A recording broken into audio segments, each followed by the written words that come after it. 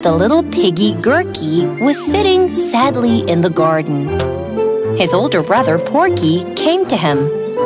What's wrong, Gurky? Why are you sad? I'm so bored, brother. I can't find anything to do. Ugh. You know, I actually have an idea. What is it? Playing in the mud? I'm tired of that too. Oh no, I went to a place called City when I was as young as you.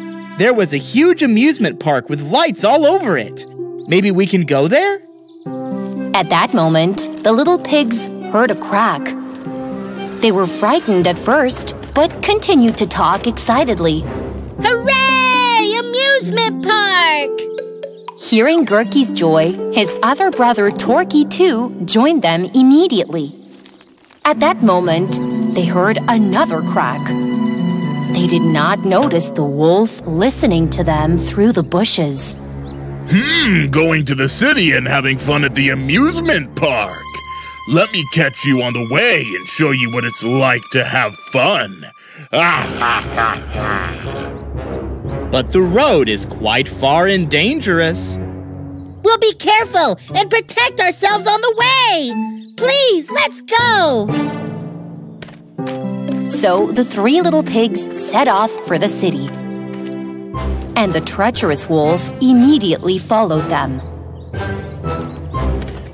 After a long journey in the forest, the three little pigs were very tired. My feet hurt from walking. Let's get some rest now.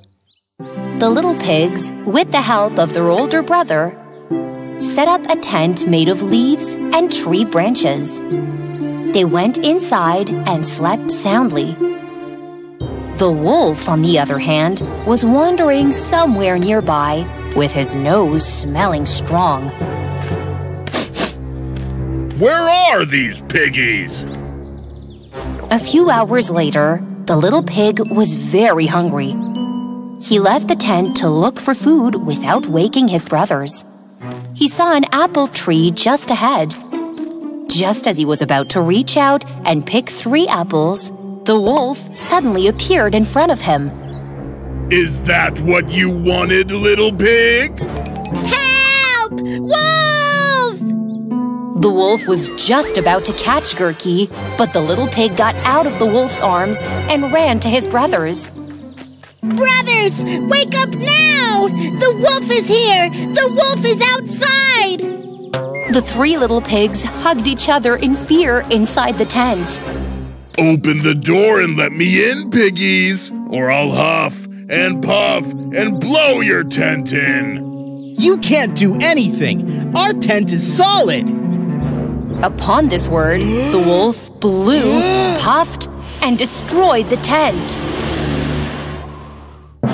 And the 3 little pigs were stunned. Ah ha ha! How are you going to get away now? The middle pig, Torky, showed the wolf the back of the tree. Oh no! Is that a big bear over there? What? Huh? Bear? Where is it?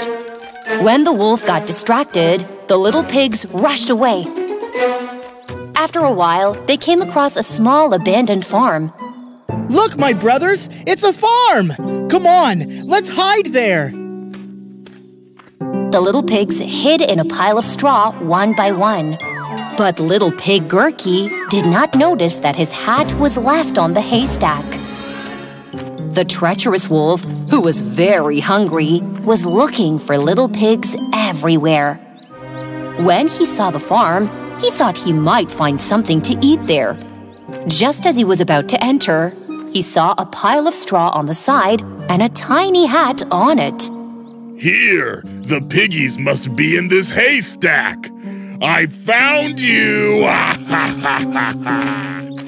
While the pigs were waiting in silence, they heard a crackling again. Huh? Did the wolf find us? Shush! Let's be quiet. The treacherous wolf disguised as a farmer and came to the barn.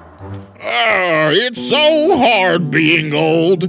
I wish someone could help me carry those groceries to the farmhouse. The little pigs waited silently. And then we could have a nice feast. Look, that must be the farmer. If we help him, he will fill our stomachs. No, that could be the wolf. Let's not go out. So you didn't help the farmer, piggies? Then I'll huff and puff and blow the haystack in.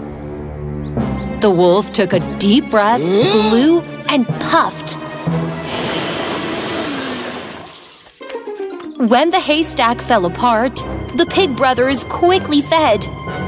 Come here! I'll eat you! The three little pigs who lost their way gradually reached the top of a mountain. There was a sneaky hyena in front of them. Wow! My food came to my feet!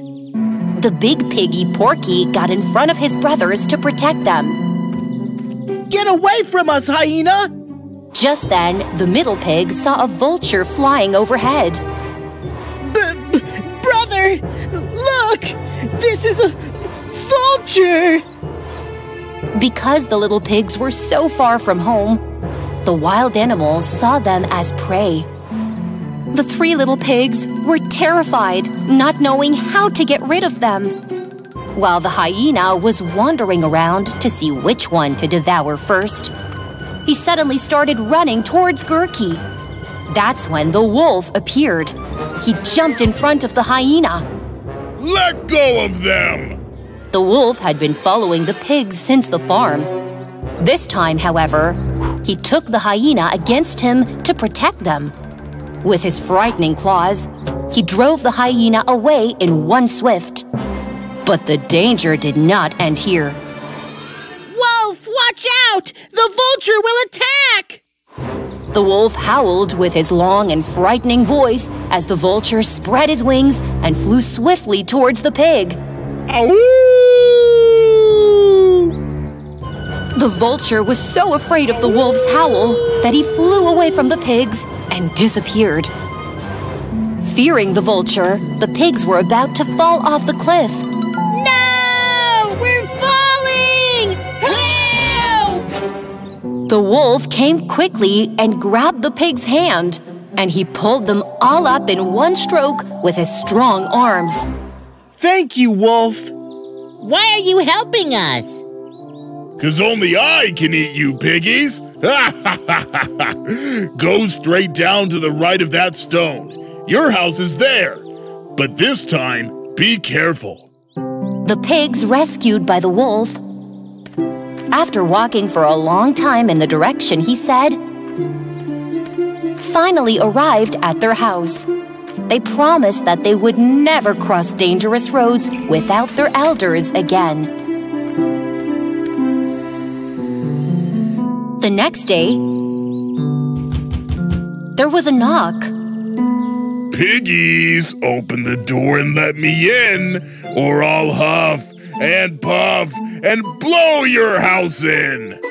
You know you can't destroy it, man! Don't you believe?